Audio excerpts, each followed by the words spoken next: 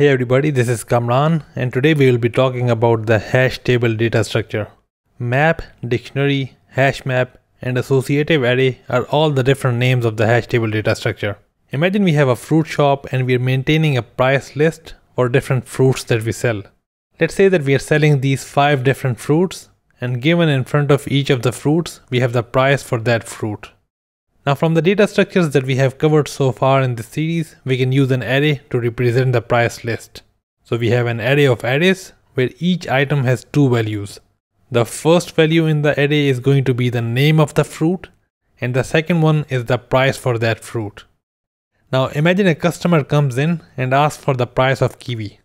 To get that price, we'll have to go through all the items of the array to find the fruit that we are looking for. And once we reach that fruit, we'll be able to get the price from there. The algorithmic complexity of finding the price from the array is going to be linear. Now for a simple dataset, when we have only 5 different fruits in the shop, the array representation looks fine.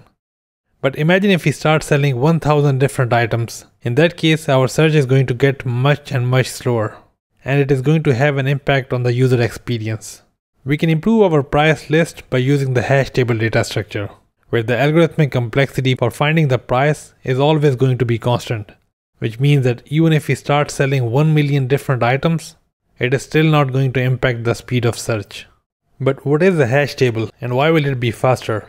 A hash table is simply a data structure which is mainly used for the key value lookup, which means that we have keys, and for each key we have the value that we want to store for that key. This means that if we use the hash table for our price list, we will be able to have the fruit names as the keys and the prices as the values. And whenever we need the price of some fruit, we will simply look for the relevant fruit name key and get the price. This will allow us to get the prices in much faster manner without using any iterations. Alright, so now that we know what the hash tables are, let's look at the implementation to see how we can create a hash table and what are the different operations you can perform. We will be looking at the implementation in JavaScript, but the concepts are mostly similar in the other languages also. First of all, we need to create an empty hash table for our price list. We will do that by creating an object of the map class.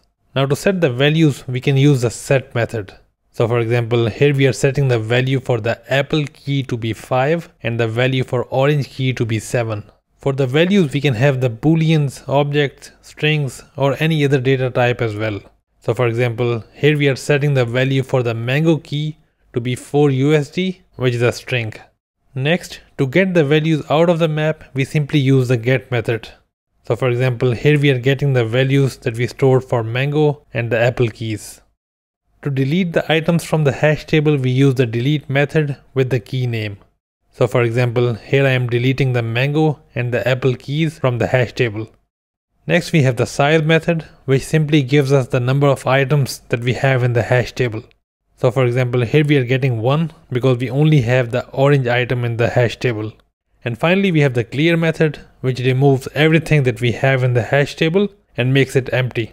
The complexity of all these hash table operations is going to be constant, which means that it doesn't matter how many items do we have in the hash table, it is always going to take the same amount of time.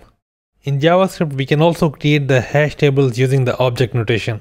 So we can rewrite this hash table implementation as this also. So we have an empty object to create an empty hash table, array notation to set and get the values, and the delete keyword to delete the values from the hash table.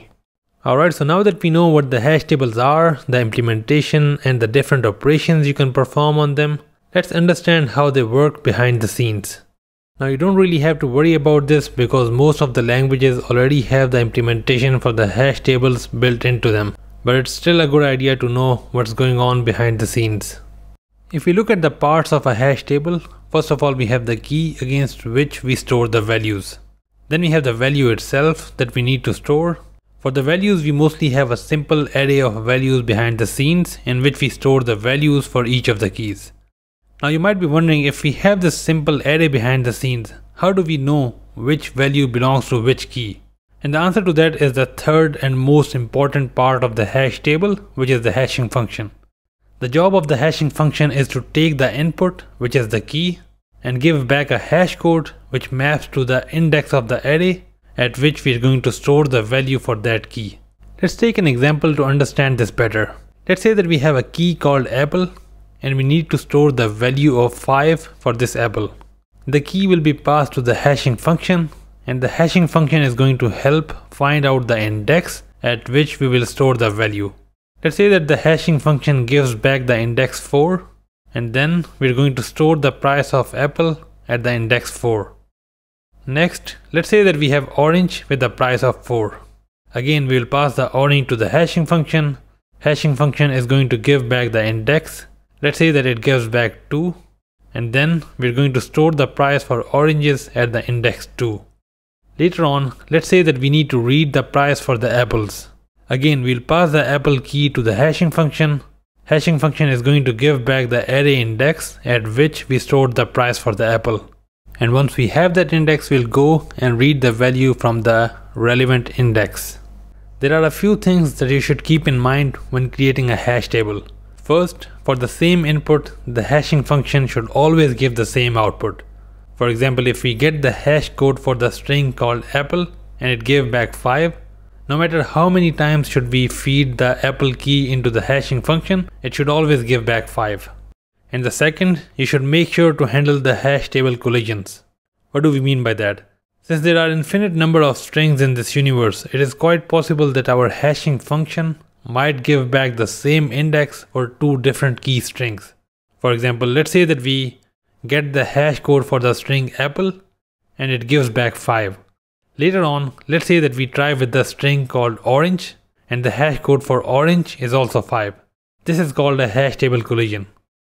Our implementation should make sure that when the hash table collision happens, our hash table is not losing the data and it is gracefully handling these cases.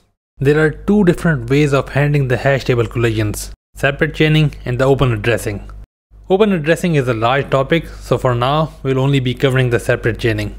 Let's say that we have this hash table with 3 different values and we try to add the 4th element called mango. Let's say that our hashing function gave back the index of 5. Now, since the 5 index is already occupied by the value for the apple key, if we put the value for the mango, we will lose the value for the apple. So in this case, what we do is take the values for both the apple and the mango keys and create a separate data structure, for example a linked list, and instead of putting the single value in this index, we put the address for that data structure at that index, and this way we get to keep the values for both the apple and the mango keys. And same goes for the other indexes also. Whenever a collision happens, a new linked list or an array will be created for that index, and instead of storing the value, the reference to that data structure will be stored in that place.